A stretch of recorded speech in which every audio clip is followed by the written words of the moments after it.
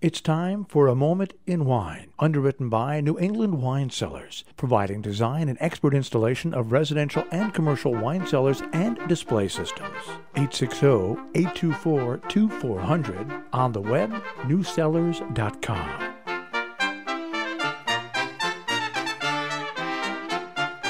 Welcome to A Moment in Wine. It's Fred Tregascus, and we're tasting wines from around the world. Today, I am so excited to be tasting probably without a doubt, my favorite white grape variety, and that's Viognier.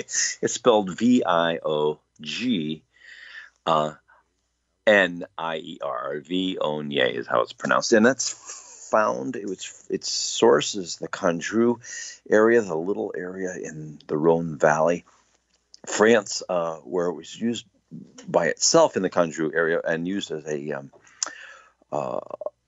blending grape and other Rhone varieties because of its beautiful floral, peachy, tangerine, and honey nose that it gives. And when I was first starting to write wine reviews in the 1990s for a wine magazine, there were only 400 acres of Viognier planted in the whole world, most of it in Condrieu, France. But since then, it has found a home in South Africa, in Israel, in Australia, New Zealand, and here in the United States, there's a great Viognier produced by the Norton Vineyards in Virginia.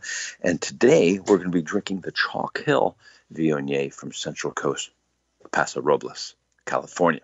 So let's put some of this in the glass. And it's a beautiful, just kind of a grassy, gold colored, maybe just a hint of green in there, very translucent.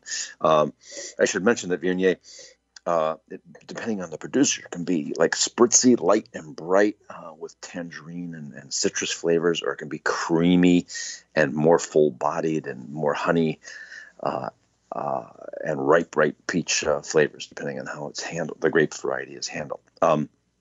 Difficult to grow, but when you do it right, it is spectacular.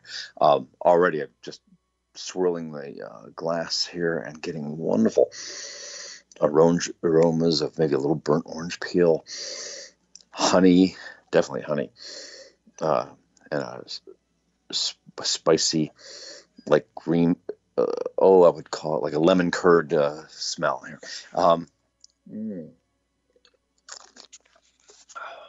Again, to the lips, I'm getting a nice fruits that's soft.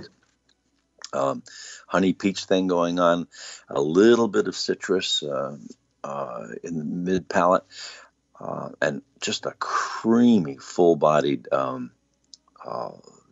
smile-inducing finish.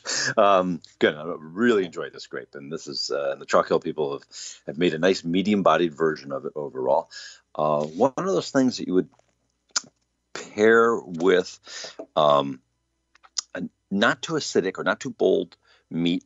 I'm thinking like chicken on a saffron rice would be a nice blend with this, but I've had it also with things like crab and lobster, and it's just been perfect. So this is the 2016 Chalk Hill Viognier.